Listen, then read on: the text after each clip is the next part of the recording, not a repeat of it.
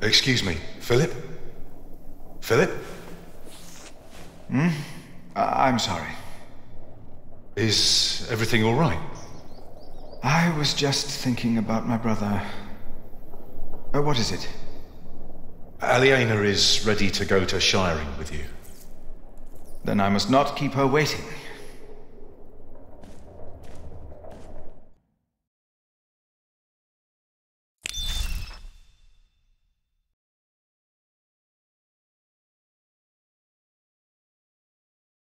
As we rode, Aliena expressed relief that Percy Hamley held court in Shiring town during the Fleece Fair, and not in her father's castle.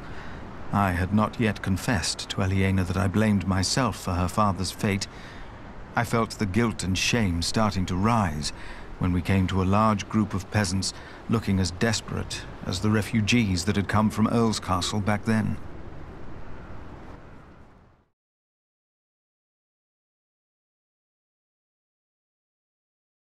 Philip stopped to talk to the peasants, and so did I. Of course, he couldn't pass by people in need of help, not even when he was on his way to try and save Kingsbridge from another attack by the Hamleys. Two of the peasants broke into tears and begged for food. Philip was mortified as they grabbed the hem of his robe and pleaded for mercy. They said they were from Wigley. They had illegally erected a mill and hadn't paid taxes to the Earl of Shiring for grinding flour. I bit my lip when they mentioned the title that used to belong to my father. As punishment, the Earl had destroyed their mill. Philip seemed unsure what to say about Percy Hamley's punishment for these peasants. I was less hesitant.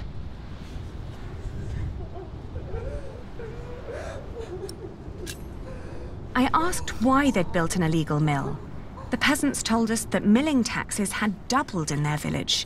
The peasants shouted and cried that the Earl had also burnt their fields, destroyed their houses, and taken their livestock from them.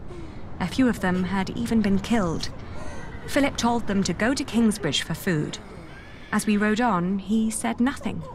Maybe he had begun to lose hope that he would ever solve his problems with the Earl in Shiring.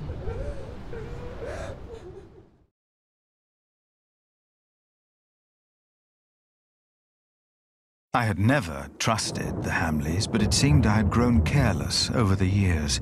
They had thus far kept their word to King Stephen, but now I felt I should have known that they would eventually break it. As I was thinking these grim thoughts, we passed by a gallows with two men dangling by their necks. An old woman stood by one of the corpses and snarled at us.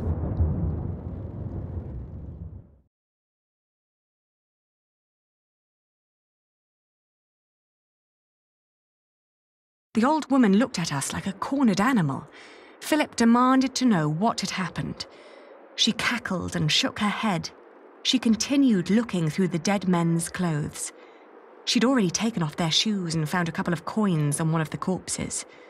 Only now I realized that someone had tied foxtails to the corpses.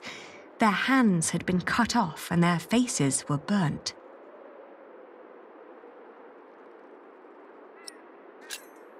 I asked with a stern voice what had happened to the men. The old woman cackled and said that they had played with fire. When Philip asked that she should, by God, answer my question, she became serious. She told him that these men were poachers caught by the Earl's men hunting in his forests. Philip rode on, and when I caught up with him, I could see that now, more than ever, he was determined to talk to Percy Hamley.